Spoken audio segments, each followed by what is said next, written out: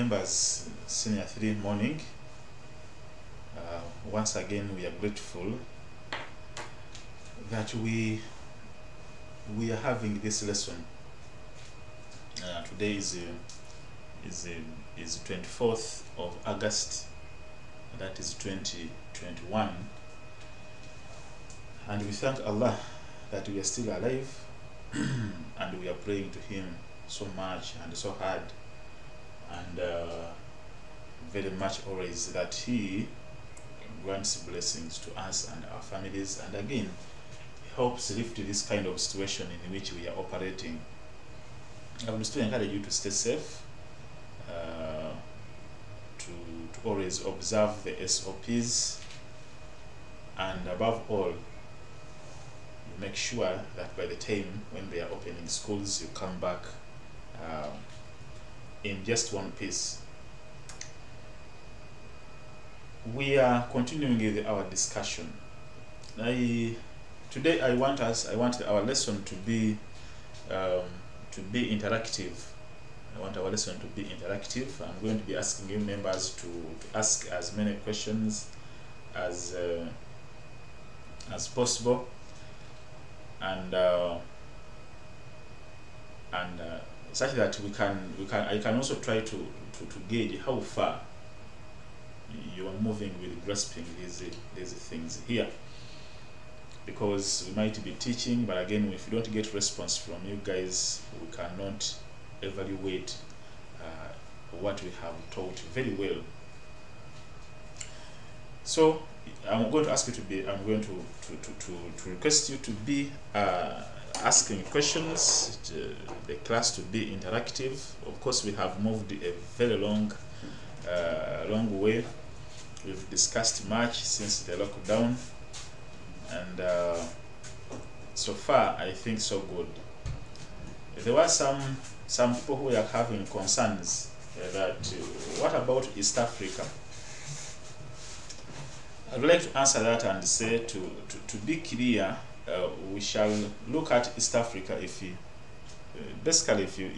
you come back, because East Africa will still have okay, not a very small part, but at least the part that we still have can be managed when you come back.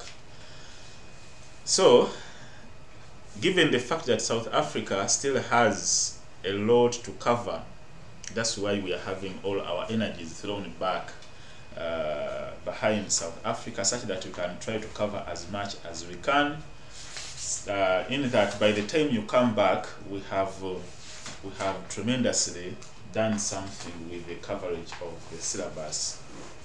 I still want to make this clear, and I will still want to remind you that when you come back, whatever we have covered, members, we shall not repeat it. Those who have not afforded to be online, you would be finding ways of how you'd be catching up, trying to consult those that have basically attended these lessons. We shall not be going back in. We have covered a lot, so it will not be user friendly if we cover everything we have covered again.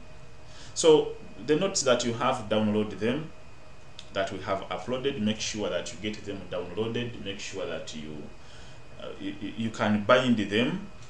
Okay, it is very much important. You can, such that you keep them together, you can bind them, because you're not going to copy them again. Actually, don't waste your energies and calories copying those notes. Don't copy them.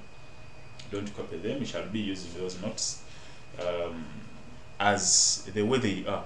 When you come back, they are the notes you will be carrying around. Okay, reading and revising and doing whatever kind of other stuff you want to be doing. So don't copy the notes. Make sure that you have downloaded them, you have printed them, and you have them in the hard copy. So that's why we're not neglecting East Africa, but simply we are trying to focus so much on South Africa, because we still had a lot to cover in South Africa. And inshallah, when you come back, or if you find that we still have some time within this lockdown, then we shall find a way of maybe how to throw in 1 or 2 lessons or on East Africa, but ideally the objective is with South Africa. Now, having made that clarity, I said I'm going to be the class is going to be interactive. I want to see comments here in chats. Please, you talk to me. You talk to me. I want to see the comments, and then I try to say one or two things.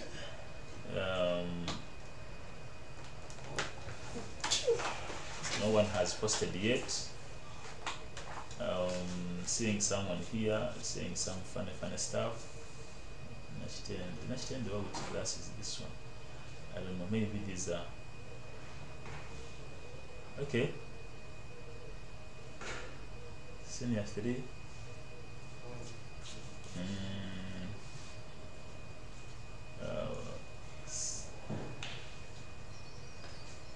Okay, I will be reading through the comments as they come.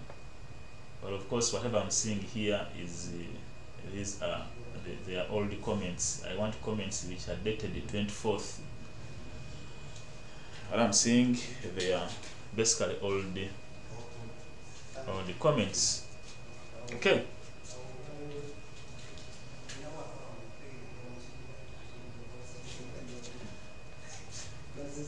So today we are going to look at the other time when we ended with this. Actually, we are still looking at defensive states.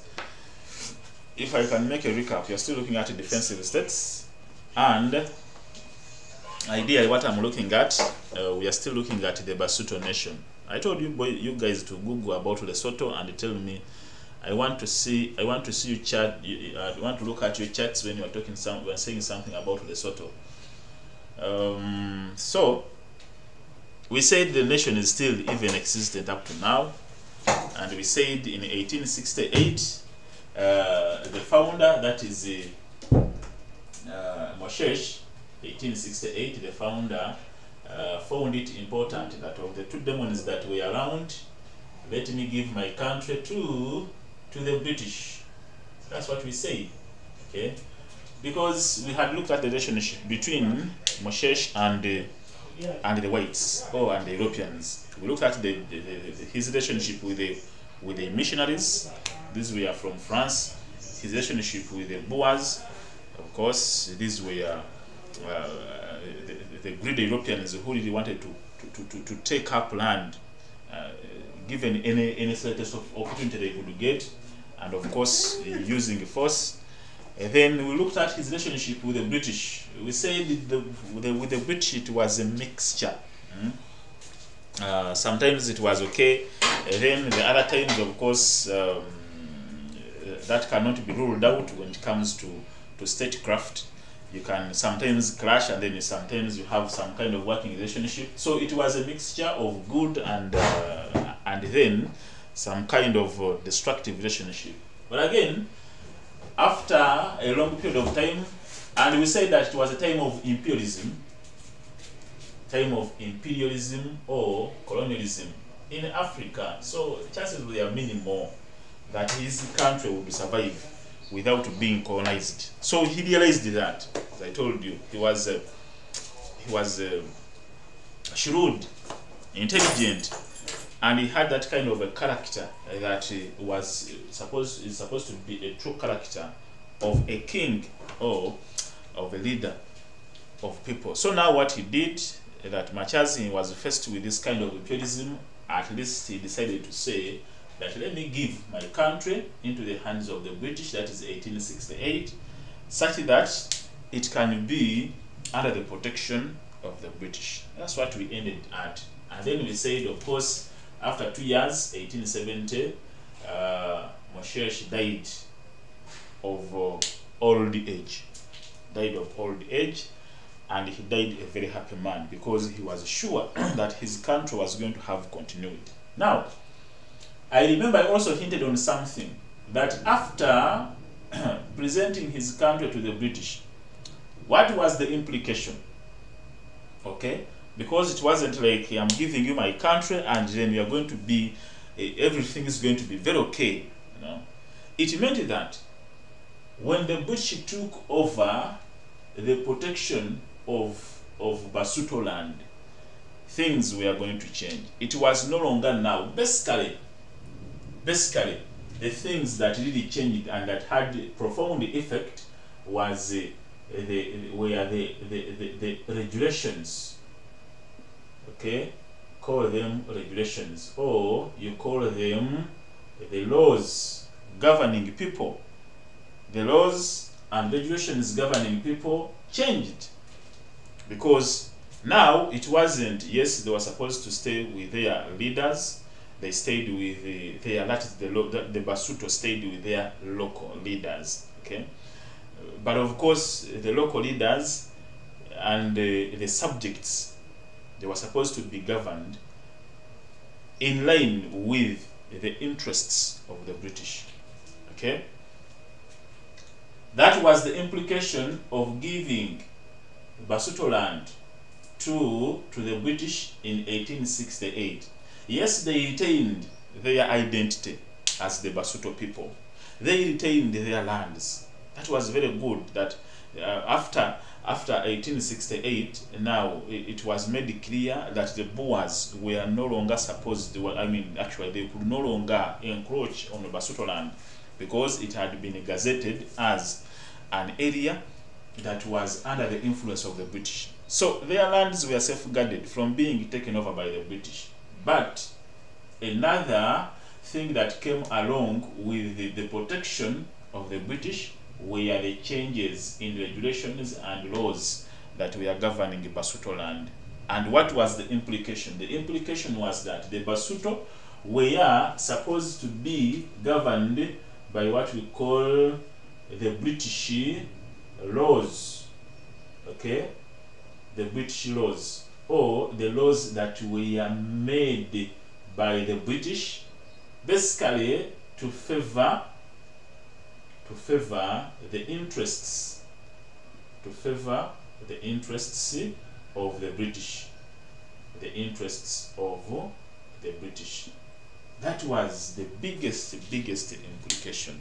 Now, if the laws were changed, not in favor of the Basuto people, but in favor of the protectors, that is the British, okay, the implication was that some laws, this is the implication, some laws were not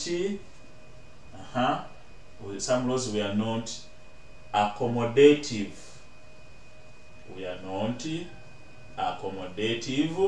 Of the Basuto, we are not accommodative of the Basuto interests. We are not accommodative of the Basuto interests.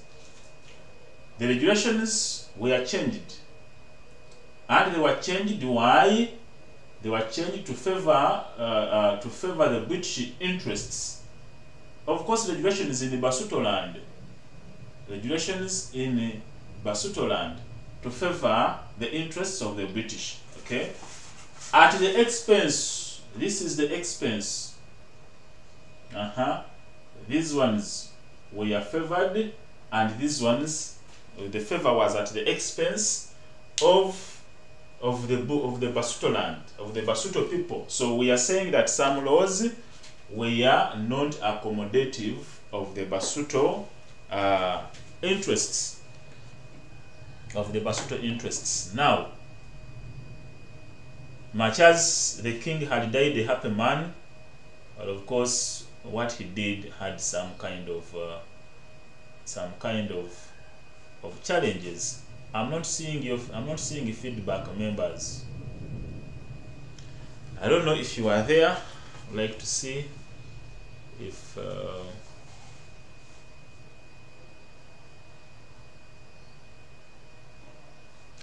I'm not seeing in the chat room. The chat room is empty.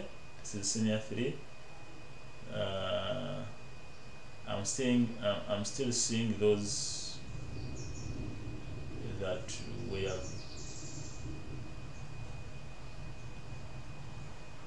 load more.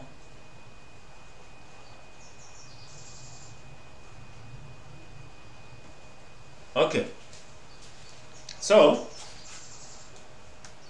since they were not accommodative of the Basuto interests, now this is like a cycle. Anglo-Basuto conflict, we are tracing the origin of the Anglo-Basuto conflict, and we are tracing it from 1868, when the British became the protectors. So they earmarked regulations to fit their interests, but of course some of the laws and regulations were not accommodative of the Basuto. And among these regulations that were not accommodative of the Basuto there were many, of course. You cannot have laws and then you just have one law. There were many laws that the British had enacted to help them fulfill their interests in the Basuto land. But the most important of them was the law that concerned the gun. Okay? Members, I want to take note of that. I'm tracing for you the origin of the Anglo-Basuto conflict of 1880. 10 years after Moshesh had died.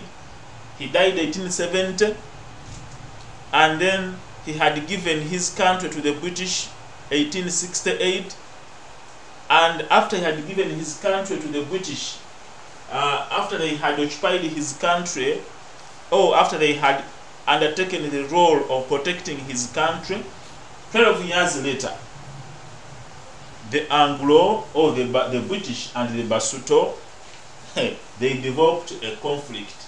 That's what we are tracing. That's what we are tracing, members.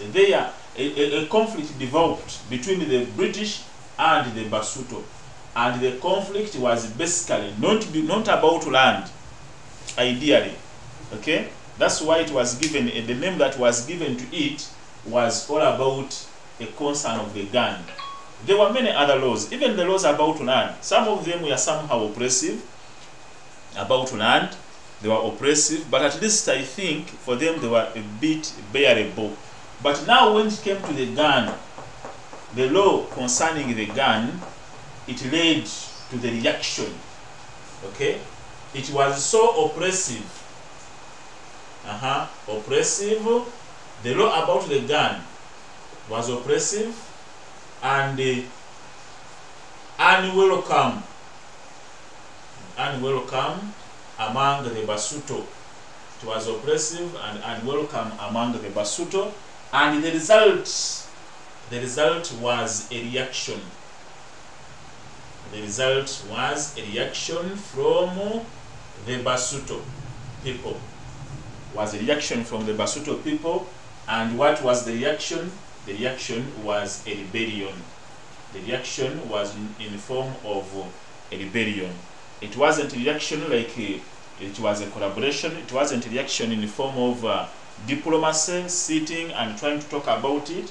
But the reaction was in the form of a rebellion. You can call it a war, you can call it a conflict, you can call it a resistance in 1880.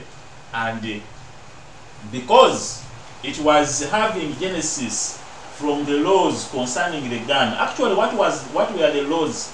What was the law about the gun? The law about the gun was none other than disarmament. Okay? It was made clear and it was stipulated by the British that all the Basuto people who were owning guns were supposed to be disarmed. So if it was the law about the gun, specifically concerning the gun, it was about disarmament. To disarm, it means that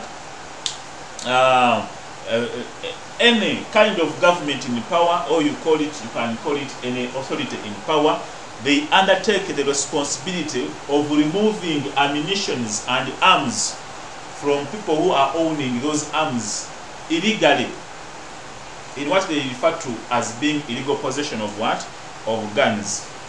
To the people who are being disarmed, to them it might not be illegal actually owning guns, it might be their right. Or owning weapons, it might be their right. But to those who are in authority, they can look at it as something being illegal, and therefore they begin making efforts to remove guns or to remove weapons from such people. Okay. Someone is asking here, please teacher, can you attach the notes, please?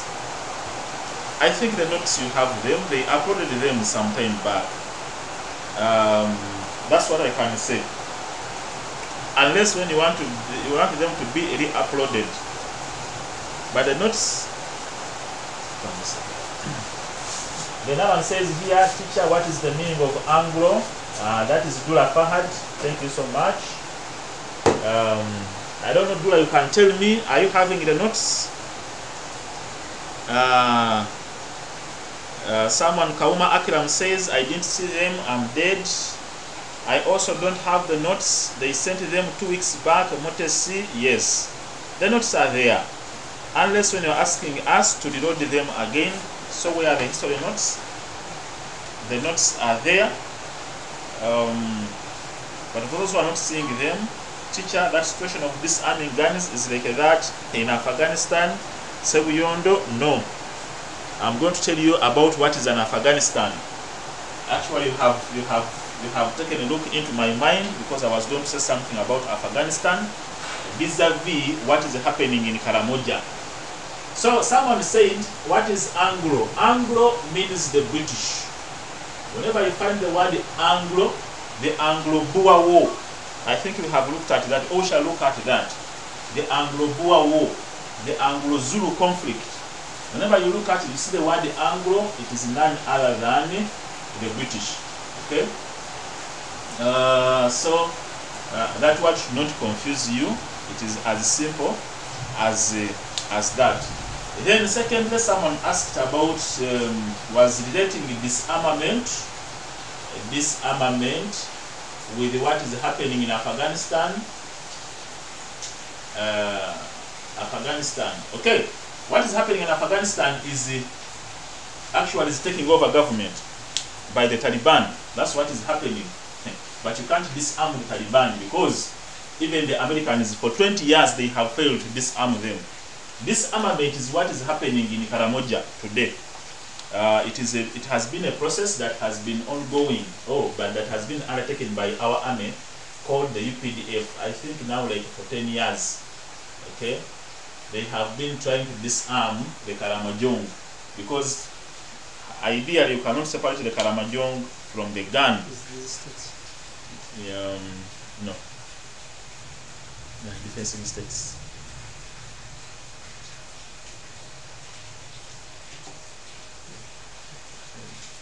Yeah, I think it has to be defensive states somewhere. So,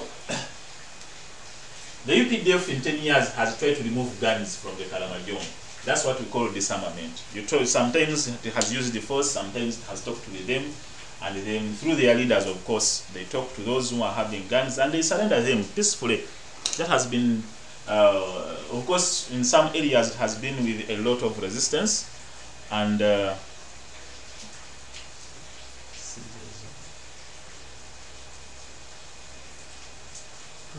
so it has been with a lot of resistance, and of course the UPDF has had to use force, whereby some of even UPDF soldiers have lost lives in disarming the Karamojong. So the war of the gun is what we are going to look at.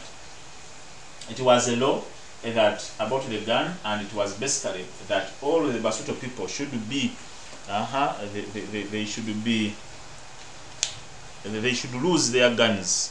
That by law they were not supposed to have guns, and it was only the reserve of the government, that is the British government at the Cape, to have guns such that they can keep law and order. Now this was oppressive and unwelcome, and of course it triggered what we call a reaction, the reaction which was in the form of a rebellion. So given that background, that's why we have what we call the Anglo-Basuto conflict that happened 10 years after Moshesh had died. Because you would ask a question that if Moshesh thought that it was wise to give away his kingdom to the British.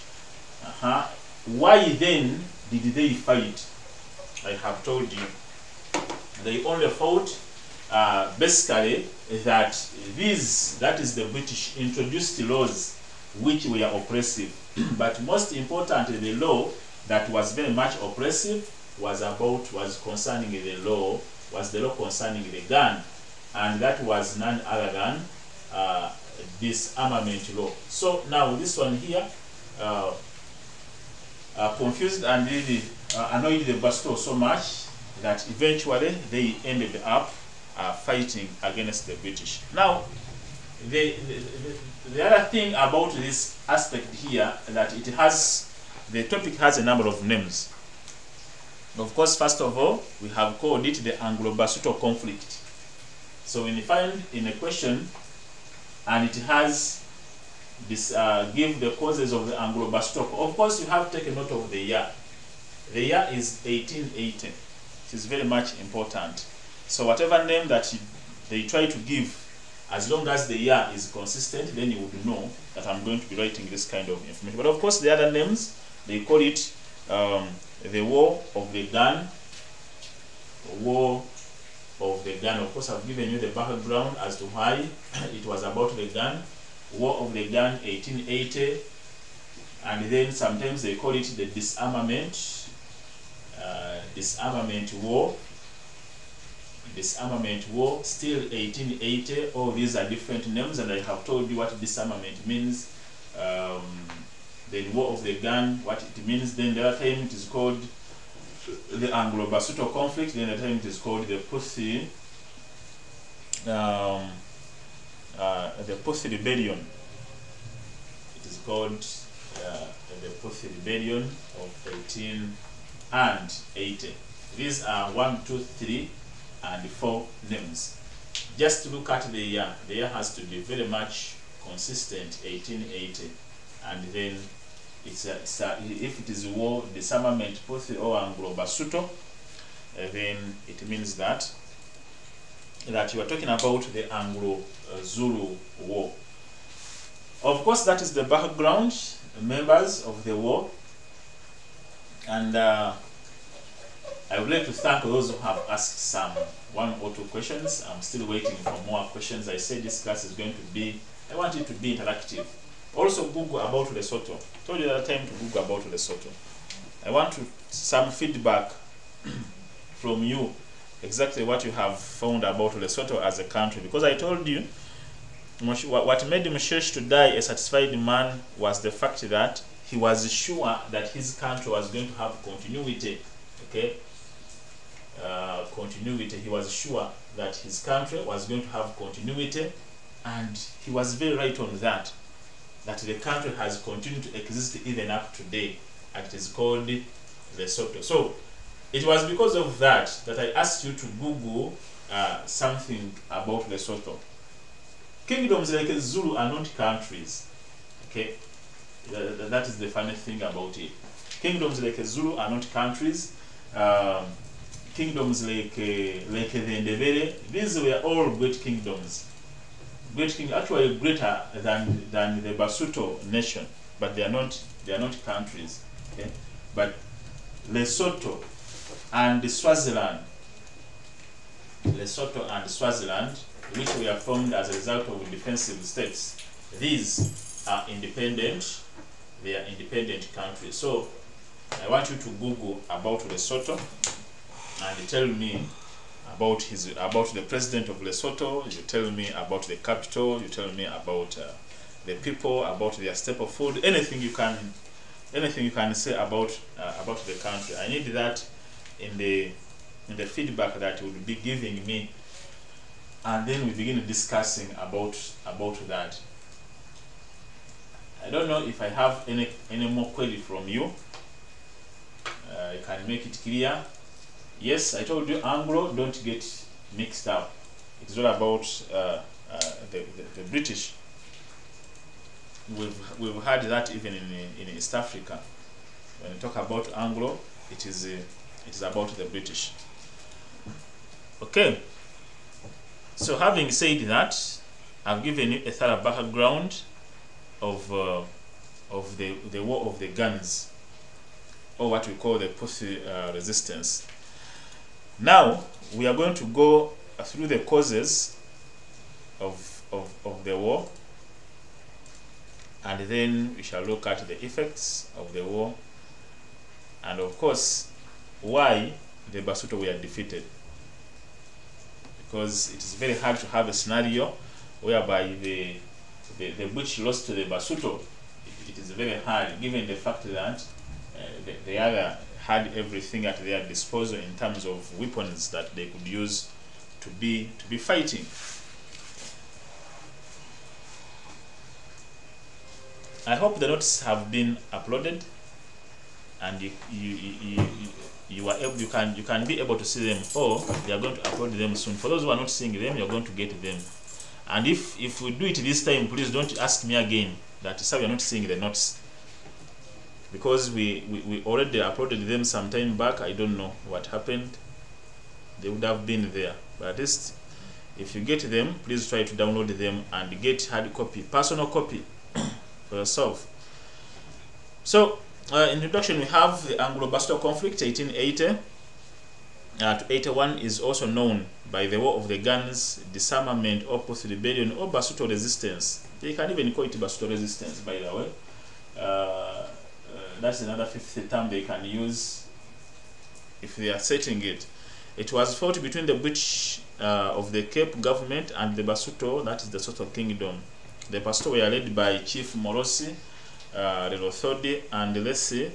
The Butch were led by Sir Gordon Spriggs, the Cape Prime Minister. It was fought in two phases, i.e. the first phase, 1878 and 79, under Chief Morosi Puthi, and the second phase, 1888, under Lerothodi. So that is the brief background of what we are talking about here.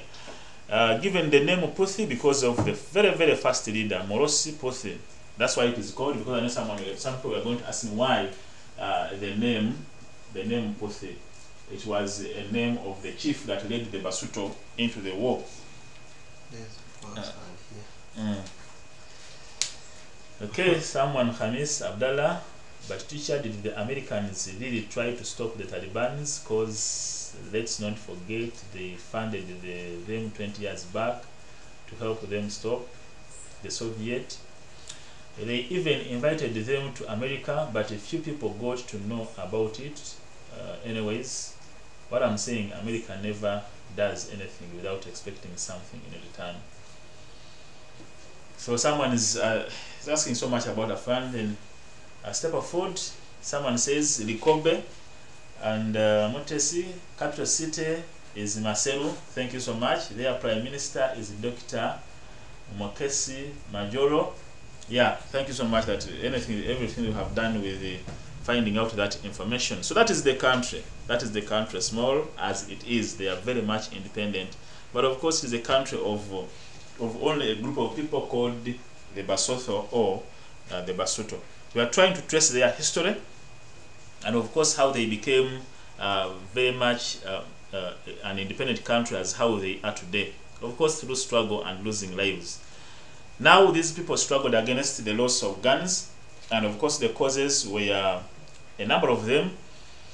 And he says here, causes were long-term and short-term, social and economic in nature. As usual, there are so many other causes. Of course, the cause concerning the guns, it was the sparking cause.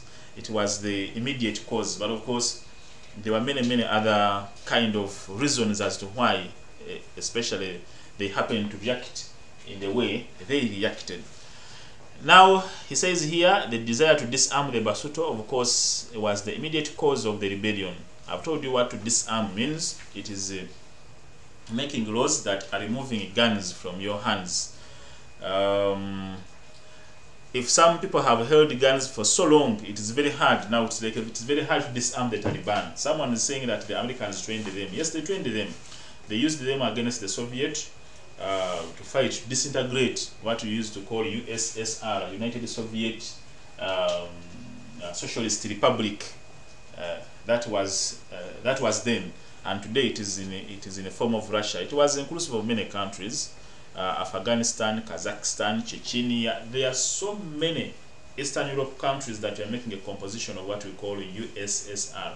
And of course, Americans funded all of the fighters that were fighting against USSR, Taliban is inclusive. But of course, they had trained them, and they now, 20 years later, they can't do anything about the Taliban, because the Taliban, first of all, they are a people of their own caliber. You cannot change them. A Taliban, as how he was 100 years back, is the same Taliban as how he is today. You can't change them. You can tell them, you can teach them many things, but you cannot change the nature. That's why you see them, the way they put on their funny councils and what have you, but still, they can use guns effectively. They are very good in making bombs and making weapons. All of that courtesy of the Americans. So, you cannot disarm them. The best you can do is to leave their country and they control their own country. And of course, there might be a number of understandings they had with the Americans. Of course, the Americans could not just live like that and then they go. There has to be some kind of understandings that were reached, which cannot be, which are confidential, of course. So now, when we look at the causes, here we said the gun was the major cause. Then the refusal of the Basuto to surrender their guns, the desire to disarm the Basuto, then two, the refusal of the Basuto to surrender their guns, of course, caused the war. As I have told you, that when you go to Karamoja region, they have the gun. That's why they even have a they are very sharp in shooting. You talk about the Karamojong, because as early as 5 years, a kid is holding an AK-47. By the time he makes 15 years, he can shoot on a target, one man, one bullet. They don't waste the bullets because they don't have many of them. So it is very hard it was very hard for the UPDF to disarm the, and still have, even up today, some of the Karamojong still have guns. So that is disarmament. Teacher, that situation of disarming guns is like, sir, is Angulo Basuto the same as Basuto? I don't know what you are asking here. Angulo Basuto is 2 words in one. Angulo Basuto, these are 2 words in one. Then Basuto is just 1 word. But what there was, so the meaning that Angulo Basuto, these are 2 groups of people, British and the Basuto. And then the Basuto alone is just the Basuto people alone. So that is the difference. Then 3, the rise of Soto leaders. Leaders Morosi and Lothodwe also caused the rebellion since they inspired their subjects to fight. That is another point. The presence of the guns among the Basuto given by the Boers and the British, gave them confidence to resist. The death of Moshesh, a great diplomat, opened the Basuto state to whites, leading to the outbreak of the war. Then the need by the Sotho to defend their independence led to the outbreak of the Puthi resistance, because they thought when you move, of course they had accepted, but now when it came to removing a gun from them, it meant that now we were coming after their own independence. So they reacted, said, no, these guys here, after taking away our gun, they are going to take away our independence. So they reacted. Briefly, members, that is the real background of what we call the Anglo-Basuto resistance. So someone says, Sebuyondo, how comes it is a country, yet it is in South Africa? I've already said, teacher, explain. I have already told you. Of course, when they are making countries, that was an arrangement of the colonizers. Okay, it was an arrangement of the colonizers, depending on their understandings. As I told you, it is an independent country, but it is within South Africa. It was an arrangement of the British. It was an arrangement of the British. Of course, when you look at the Basuto, they had their own cultures very distinct. They had their leaders, which were very distinct, and even geographically, their kingdom is situated on hilly, on mountainous hilly areas. of South Africa in South Africa.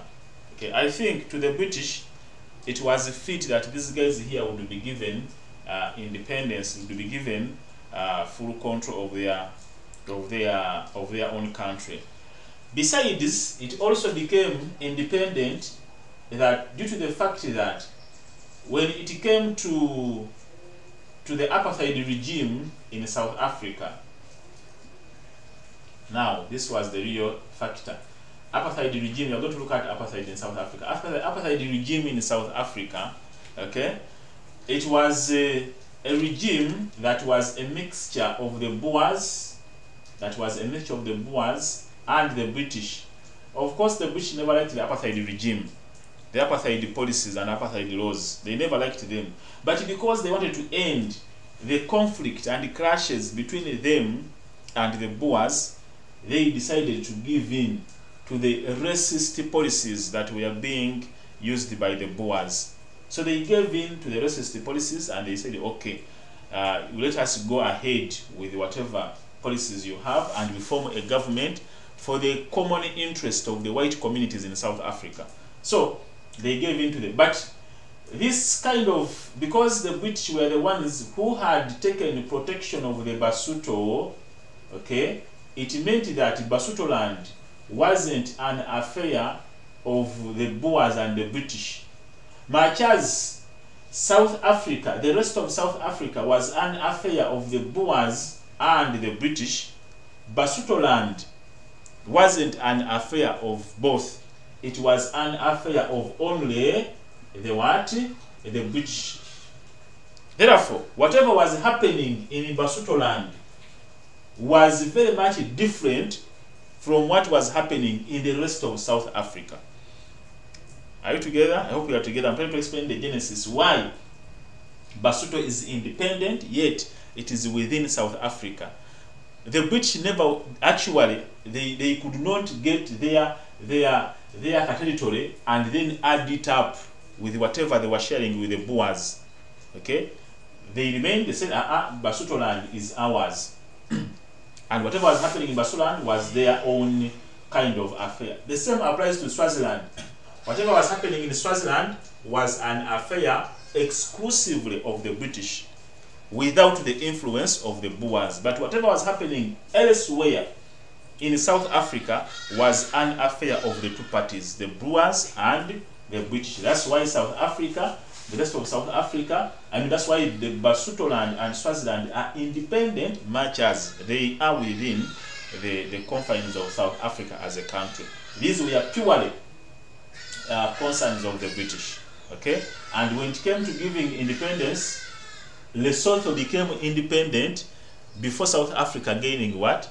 Independence. Google and find out when Lesotho got her independence, because as far as I can remember, South Africa became independent in 1994, if I can remember very well, when Lesotho and Swaziland had already got their own independence, because the British, for them, they were willing to give. Now when they gave the Basotho their own independence, now it became an independent country, much as the rest of South Africa was not independent. Okay, that's why it was their independent countries, but within South Africa, and that arrangement cannot be changed. They are independent, they are independent. Okay, that's the reason behind. So back to the causes, we talk about the undermining of African leaders. Of course, the causes are almost the same as how it is elsewhere, but most importantly, we have to take note of the times when the rebellion took place. We have to take note of the party players. We said that it was between the Basotho and the British. Of course, the British being led by their Prime Minister, the name is there, and of course the Basotho being led by their leaders. First of all, Morosi, and then later on the Sorodi in 1880. You take note of those times. And then the causes, they are grievances. They are grievances, and basically the grievances emanating from aspects like oppression, aspects like control of resources. You are chasing Africans from their resources, that is land, yet it is their land. You're finding them on their land, and then you try to make oppressive laws, and yet they are supposed to be free and comfortable within their own. So The causes are rotating around oppression and the uncomfortable kind of treatment that was emitted from the Europeans towards the Africans. Then 1871, British annexation of the Cape was headed by the Sotho, hence leading to the rebellion. The earlier Battle of Victory motivated them, undermining of African leaders, the arrest of Morosis on accusation that he had stolen a gun and a horse also caused the war. That was the leader. If you could accuse a leader of stealing a gun, it was very much derogatory and undermining.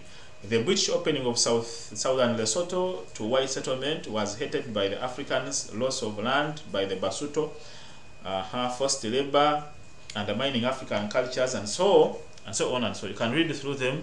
I think the notes have been uploaded. I'm not seeing any response here that is telling me that we are seeing the notes. Are you seeing the notes? If you are seeing them, please download them and get me, help me. Say that I get those who are having queries about the notes. Please, I want to see comments here that now we are seeing the notes, because you had lodged the complaints earlier on. Someone says, in my chat, someone says, are we copying all the notes pinned on the lessons? I said no. I said no, don't copy the notes. Now, effects of the war, just print them out and just have your own personal copy. Effects, both positive and negative, as shown below. The British were defeated and humiliated by the Sotho. Now that was in the first encounter. Then two, the British accepted to offer protection to the Basuto against their enemies. The British independence, the Basuto independence was preserved as a result of the war. The Basuto were all allowed to keep their guns, but they were to register them. Okay, they were very good, some kind of effects of the war. They were allowed to keep their guns. They were led to paralyzing of the economic activities like agriculture and trade. Of course, trade has been spelled to poverty and change it. Outbreak of famine caused a lot of poverty to the Sotho due to loss of cattle. Resulted into displacement of Basuto. The war emanated into killing of the Basuto ringleaders like Morosi and the Thorodi. That is, they were killed by the British. And they all increased the British nationalism. Of course, what we mean by nationalism, that is the increased desire of that sensitivity. You always have nationalism, okay? Nationalism, that is sensitivity in form of desire, stroke love for one's country, So you develop that love for your country, that you can die for your country, you can do anything for your country. That's what we call nationalism. You become a nationalist, you become a patriot. So that love, it increased the love of the Basuto had for their land, to be Basuto land. The British gave money to Basuto for rehabilitating their economy. The war caused a lot of suffering and misery to the people in the Basuto land, and so on and so. That were some of the effects of the war. And now, factors for the success of the Basuto. Many factors made the Basuto successful in this war. The use of defensive positions in the Basuto nation, like the hills of Buthabuthe and Thababusi, led to their success. The social cities were large to accommodate many people for protection, thus leading to their victory. The Basuto knowledge about the use of the gun led to their success over the British. They also had experience and skills detained after fighting the Korana and the Gulika. Their early victory in the British 1870 motivated them to fight, hence achieving success. The long period of peace and security created by Moshesh made the Sotho nation strong, thus defeating the British. So the unity, so those are the factors that made the British, the Basuto successful against the British. Okay, successful not the fact that they chased the British out of their country. So when we talk about success, it wasn't that they fought and completely chased the British out of their country. Okay, it was it was successful in the fact that the British were able to recognize their interests. Okay, that's what we mean by successful. That the perspective of successful when it comes to what we call the Anglo-Basuto War. Not that they were able to defeat and then chase the enemy out of their country, but basically because they were able to get that kind of good working relationships. I mean, relationship with the British. We say these days the British batani kukubala bawo. Unlike in the earlier ones when they could mistreat them, and when they could look at them as being simply subjects without any kind of essence. So they became successful in the way that now they could at least their voices could be heard. And what did this imply? The implication was that they retained their guns. Okay, that was a success. They retained their guns, but the condition was that whoever was to retain a gun was supposed to register that that was okay, you know? Other than completely disarming you. Okay, let me retain my gun, but even if it's registering it, it's okay. So even those conditions of registering were not done by the Basuto, but they were done by the British, meaning that they did not chase the British away completely, but of course they were able to get their voice heard by those who were regarding them as their protectorate. The factors that made them successful are these ones that we are looking at here. The knowledge they had about the gun, they had enjoyed peace, therefore they knew exactly what it meant to be peaceful and independent under Moshesh. So that's why they were very much determined to fight. And then you talk about their leaders. Their leaders were courageous. Strong unity that was forged by the Moshesh. Their leaders were courageous, of course, to lead them. And anything to be successful, it has to be under strong kind of leadership. If you're not a good leader, you cannot get people to, first of all, believe in you and then fight for your cause. You can't earn that. But if leadership is good, then you can get that, and at the end of the day, you become successful. So he talks about the social use of guerrilla war tactics. Now, the guerrilla is you hit and run.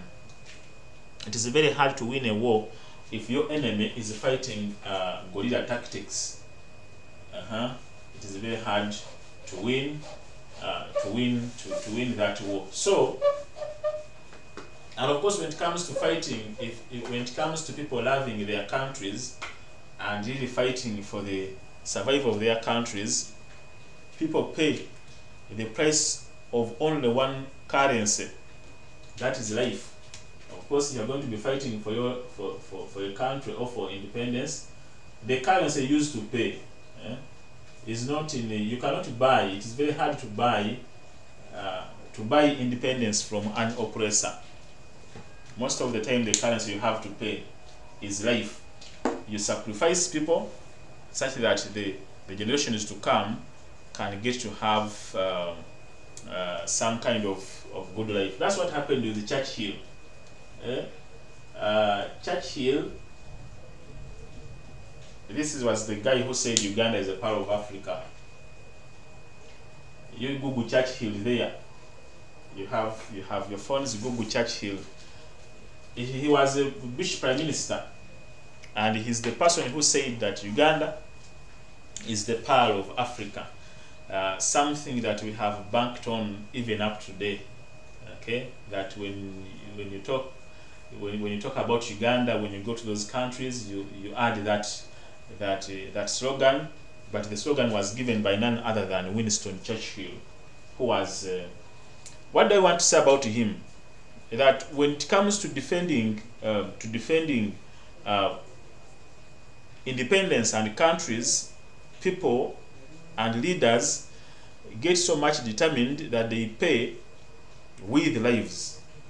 When the Germans were bombing Britain so much in the Second World War, because by then the Germans had sophisticated technology in terms of making warplanes, they were beyond any other country except USA. But in a European country, they were beyond any other country. So Adolf Hitler had ordered that they intensify the bombing of Britain so much, because Britain was the epicenter of all other nations that were fighting against Germany. So the tactic was that bomb the epicenter completely, and then you are going to weaken the enemy. Now what Churchill did, because the bombing was so much, and I'm trying to show you that people can go a milestone to defend their country. What he did, he ordered, because of course their planes could not rise against the planes of the Germans. There were so many in their sky, to the extent that they could not shoot them from the ground. So what he did to safeguard his country, he ordered his pilots, okay, to fly their planes, and they crash the German planes. So he ordered them, you fly the planes, you go into space, and you make sure, I don't know if I can call it to knock, or and you make sure you crash the German planes, so they could move, they could fly the British planes, not basically to bomb the German planes, but basically to knock them, and then they crash those. So these guys who were knocking them, they were young pilots, of course, but whenever you could crash a plane, it meant that you had to die within that plane. So many of them died.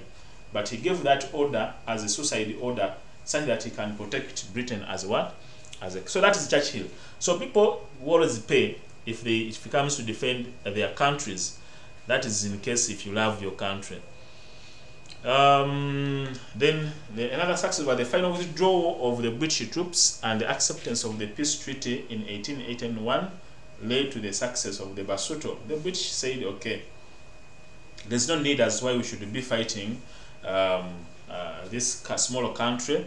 Let us withdraw basically over disarmament. Let them stay with their guns, and then if they stay with their guns, you make them to get those guns registered, and that would be so simple. And also control the way these guys here were buying or were accessing guns. So that's how they were able to be successful, that the British accepted to withdraw finally, and then it led to their success. Someone says, can't we use the discussion room because I want to ask questions while speaking? I don't know if I have that discussion room here. I think Mr. Sekide is going to... We can use it, I think. I'm seeing it here. Mr. Sekide is preparing it. So if you have a question, you can ask. I think I will get it. So that is the end of what we call the Basuto land, or the Basuto nation. That's why I was saying that if you have questions, ask them concerning the Basuto land. You ask them before we leave this defensive state. I told you that we are going to be having 2 case studies. We are in the chat. Can you ask? We are in the chat. You can ask Sebuyondo Alex. Sebuyondo Alex. Sebuyondo.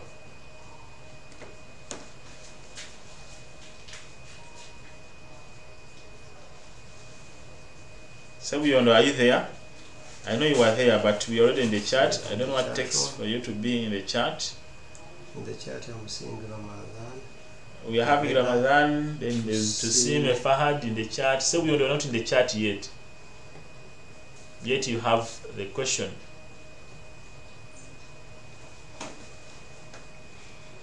Discussion room. We are having so far 4 people, and Kabiga, Ramadan, Tusime. So you only go to the chat. That is if you, because you wanted to ask a question. Unless when you are off. So I would still entertain some more questions about the Basotho land, because we are done with that, and then we are going to look at another case study of the defensive state, and that is none other than the Swazi nation.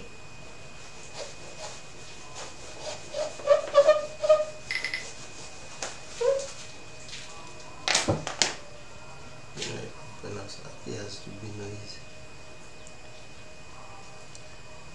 Your microphone appears to use microphone.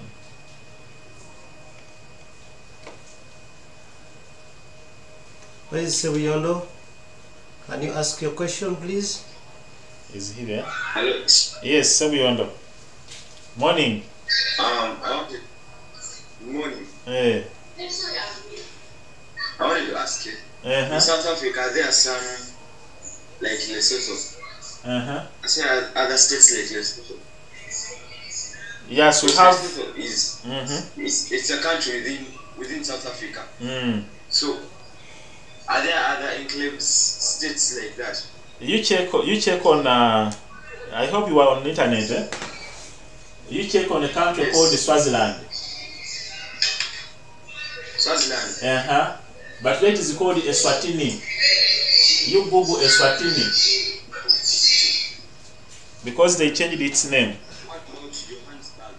Johannesburg is just a city in South Africa. Sebuyondo. Yes. Johannesburg. You're asking about Johannesburg? Yes. Johannesburg is just a city like how Pretoria is, like how Cape Town is. Those are just very big cities in South Africa. Like how Durban is in Natal. They are just cities. But of course Johannesburg is a city whereby we find many black Africans. Sebuyondo, are you with me? Another question. Those who want to ask should go to the chat room. Sebuyondo, are you there? What have you found out about Swaziland? Sebuyondo. Why is he going to give a check again? Okay.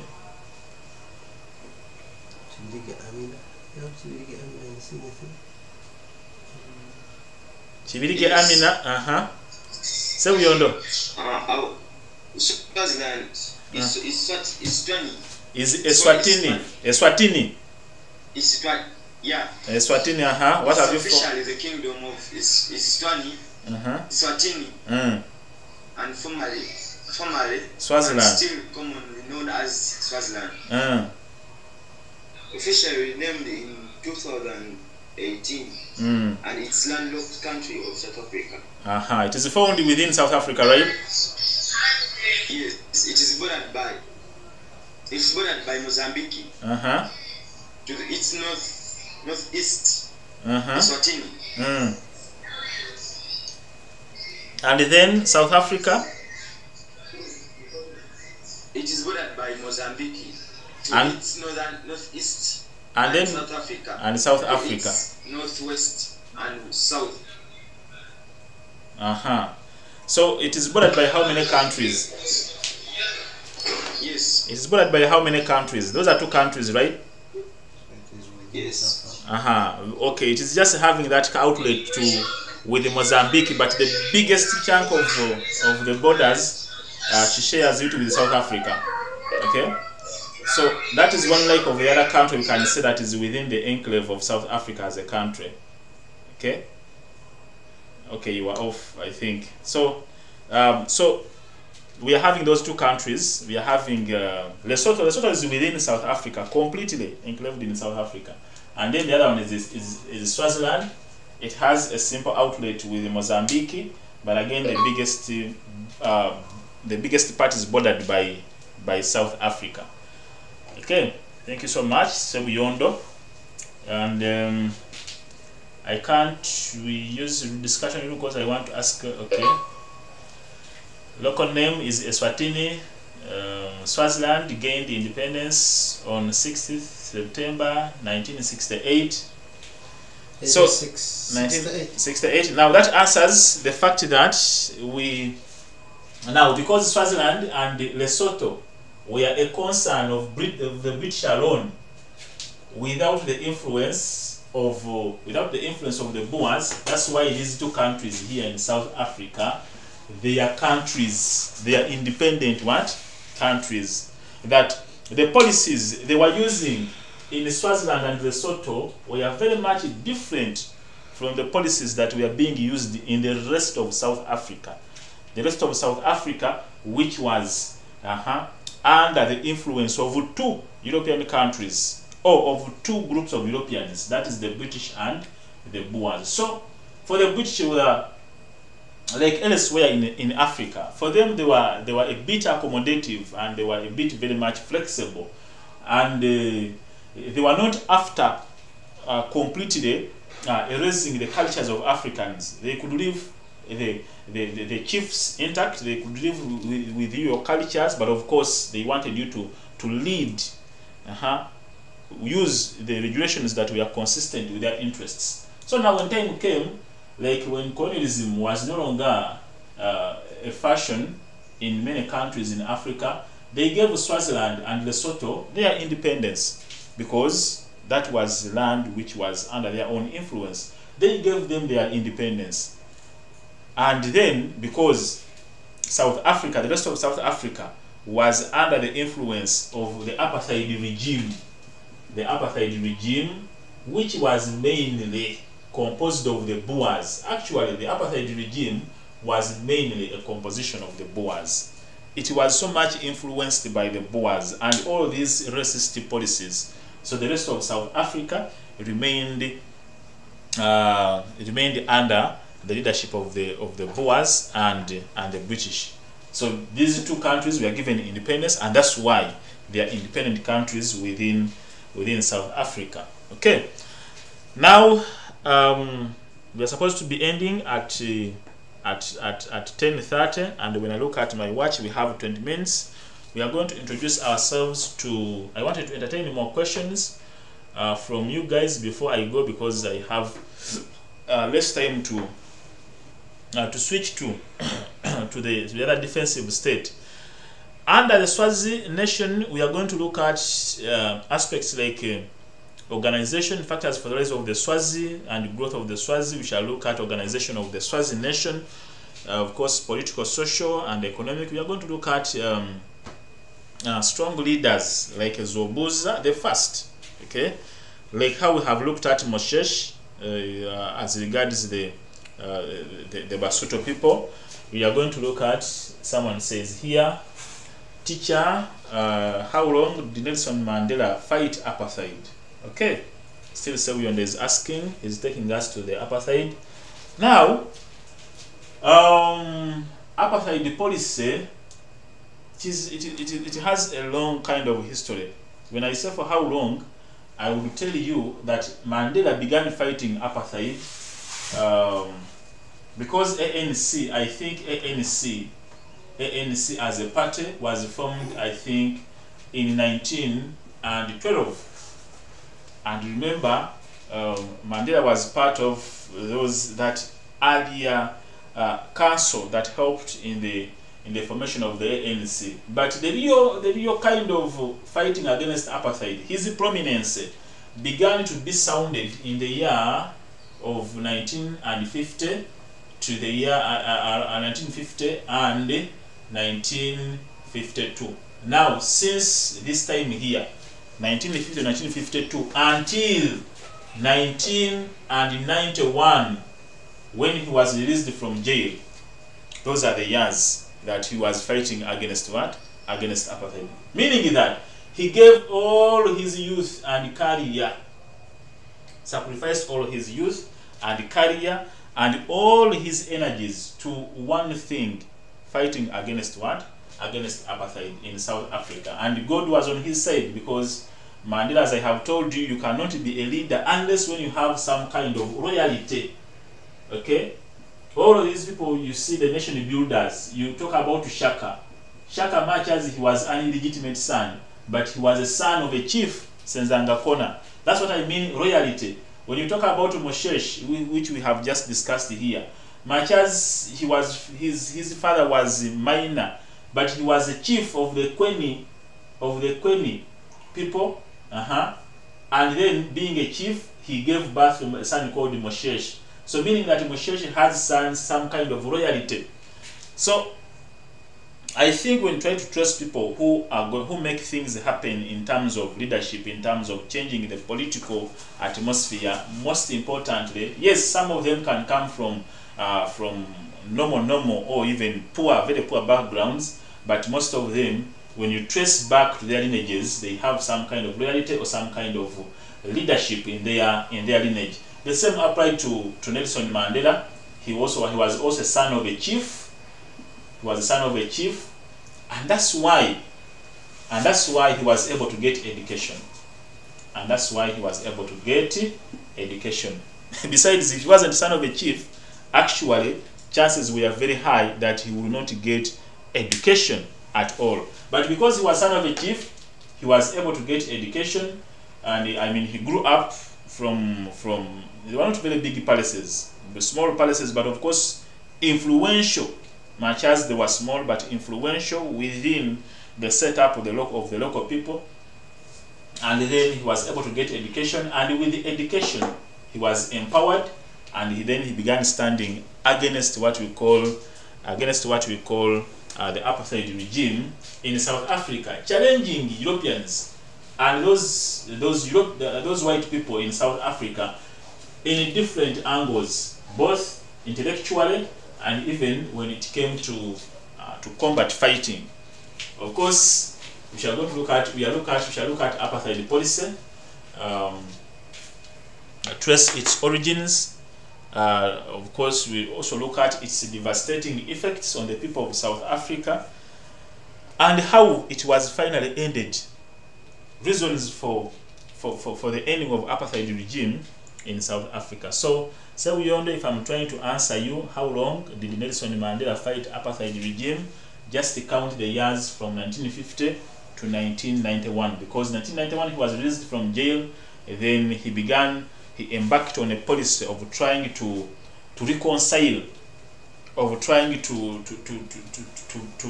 work out a way of how they could relate with the whites, because his objective was non-violence. He didn't want to fight, because he knew that when Africans continue having that kind of rage, that kind of desire to fight, they were going to be the losers. Of course, they never had weapons, and what we were fighting was a government which had money, which had weapons, which had everything. So they were going to give them a chance to be killed. So he was released, and then he worked on that policy of reconciliation between the whites and the Africans, and that's why they were able to declare South Africa independent in 1994, when Mandela became the first president of South Africa. Of course, it was jubilation and happiness to not only South Africans, but even to other countries, many countries in the world, Uganda inclusive, because we helped them to train their fighters here in Uganda. That is under our own president Museveni, Yoweri Kaguta, and they trained in that area of Chankwanzi. And after training, they went back to South Africa and caused some kind of busy time to the apartheid regime. Then, if there are no more questions, we look at the Swazi nation. I said we are going to look at factors for the rise. We are going to look at organization of the nation. Then we shall look at their nation builder, that was Zwobuza the first. Today it is being led by a man called King Mswati, and they are having challenges. I don't know how far I've taken time to look at how far, because some 2 weeks or 3 weeks, but actually maybe even a month, the Swazi people were rioting against their king, that is King Mswati, saying that they're not having enough control, they're not having enough kind of control in terms of the way their country is being governed and the resources of their country, the way they are being governed, because being the king is the king. He does everything at will, and they were claiming that let us have what we call a monarchical government. And I mean a government, much as it is a government of a monarchy, but at least let it have a substantive parliament, and then we get to have what we call laws and regulations that are pertaining to people, not being influenced by the king and one person alone. So they had some kind of resistances, and I think probably have worked against, on them. So Swaziland, it is also a multi-ethnical society that came into existence during the Great Mufekane period. So it was another defensive state. It earned its name from one of the greatest king called Muswati. It was founded by Zwobuza, who was the chief of the Ngwane clan of the northern Ndwandwe tribe. Due to land shortages, there was a war between Ndwandwe under Zwide and Ngwane under Zwobuza. The Ngwane were defeated and were led by Zwobuza to central parts of northern Swaziland. The leading people in Swaziland in the 16th century were Yankosi Lamini clan of the Nguni. They had gained control over neighboring Nguni and Sotho people. Zwobuza, the first who ruled 1814 to 1840, led to the growth of the nation. But this time, more clans joined the kingdom. Refugee groups from Zulu regiments found security in the mountains and caves of the Swaziland, and they promised to be loyal to Zwobuza in exchange of their safety. So it was also formed as a result of people who were fleeing from oppression and from the destructive elements of Mofekane, like how Lesotho was formed. You look at factors for the rise and organization of Swaziland. Of course, we have said it was formed as a result of the clash between the Zwide and Zwobuza, and of course Zwobuza had to move, and then when he moved, he formed a stronger kingdom that stood very firm to defend the independence of its people. Then the factors: incorporation of smaller people, existence of few succession disputes, the presence of highly organized and efficient government, the presence of leaders like Zwobuza, Muswati, availability of strong standing army, So you look at all those factors, and then of course they are straightforward, and you can make sense out of them. Organization. The organization is political. Of course, it was a kingdom. A kingdom always, I told you, they are centralized. They are always centralized. Of course, the leader has to be the king. Then the Swazi kings were given a title of Ngwanyama and had absolute powers. So Ngwanyama is like the Kabaka here. Like a title here, we have the Kabaka. The king were advised and assisted by a small council called Likoko. So on and so forth. So that is the political. Then the social, the Swazi participated in polygamy, and their wives never came from Nkosi Lamini clan. The king was the central figure among the Swazi, religious affair, and so on. So the Swazi were divided into clans. So that is the brief organization of the Swazi as a kingdom, or as another defensive state. And then you look at how Zwobuza managed to build a strong Swazi nation. You look at those factors. Then you talk about here changes introduced by King Muswati the First. Took on administration of the Swazi kingdom. 1840, established himself as a great leader of Ngwane king. Then he gave his name to the Ngwane society as the people of Muswati. So it was King Muswati the First who gave that name to the name Swazi to the kingdom and to his people. Okay, he gave his name to the Ngwane society as the people of Muswati. Okay, so that's how they came to be called the Swazi, from the name Mswati. During his time, the king became the leader, and the annual ceremonies in Kuala, the royal villages were created in the state, and they were under the royal wives. The queen mother became the most important political figure in the state next to the king. The king had responsibility with the national council. During the then Swati language became the commonest language among the clans and the Nguni tribe during the Mswati's regime. He had the Swazi boundary far to differ in property. Mswati also militarized the kingdom, and so on. So when we talk about the nation builders of the Swazi, we have Zwobuza, who was the founder, and then King Mswati, who was responsible for forging Swaziland into what we are seeing today.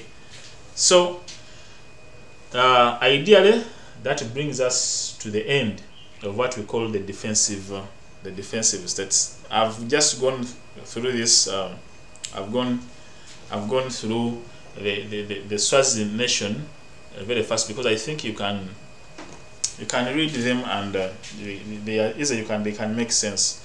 So thank you so much for those who have been present for today's lesson. I've not seen many questions. I don't know if I don't have many people who are attending. But those who have attended, thank you so much.